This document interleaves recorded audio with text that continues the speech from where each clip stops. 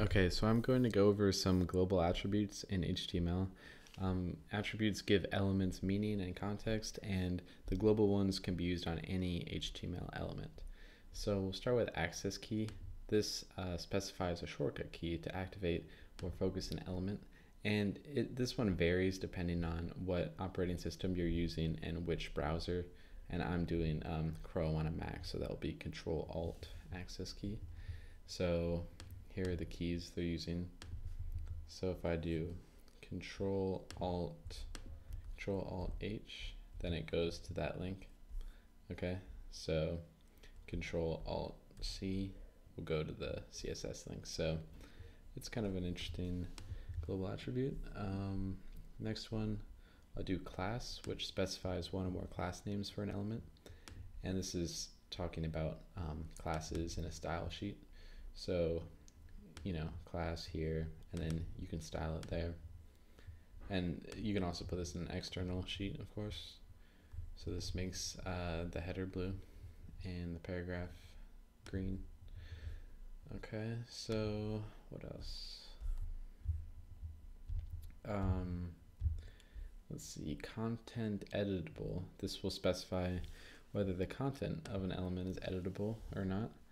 So this is kind of cool because this paragraph is editable, so you can change it, and it won't save.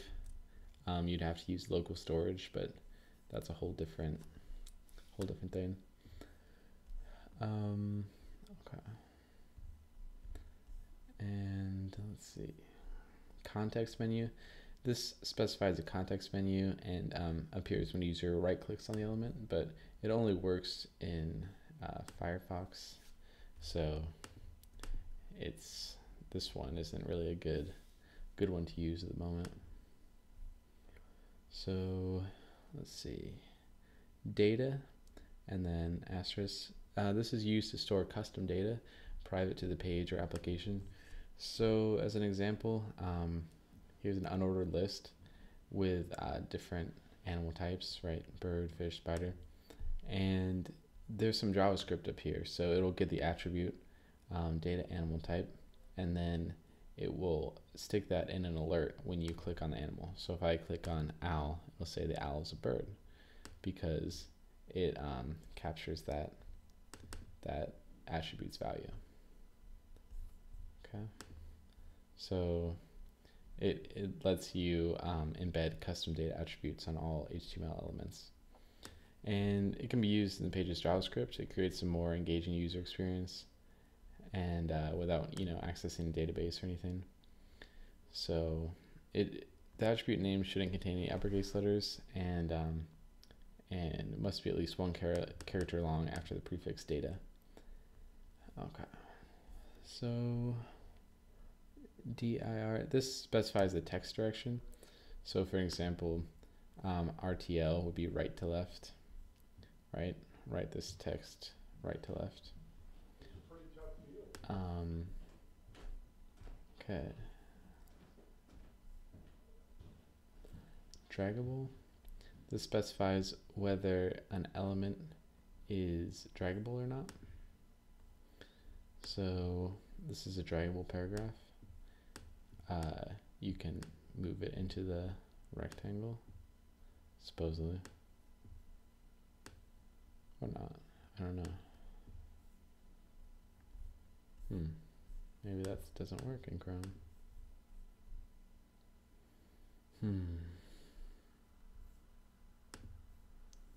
Draggable. Dragging it? Oh, okay, so I didn't do it good enough. Drop zone specifies whether the dragged area is copied, moved, or linked when dropped. So that doesn't work in anything, so don't use that. Hidden specifies that an element is not yet or no longer relevant. So you won't see this paragraph because it's hidden. And that can be useful if you just want to test something and hide it and try another paragraph. Okay. ID is a bit like class, but it's for more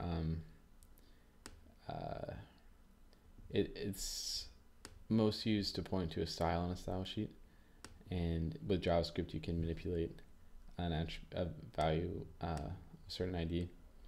So here's ID my header, and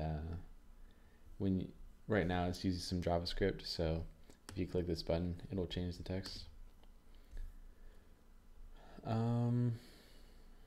Let's see, lang. This specifies the language of an element.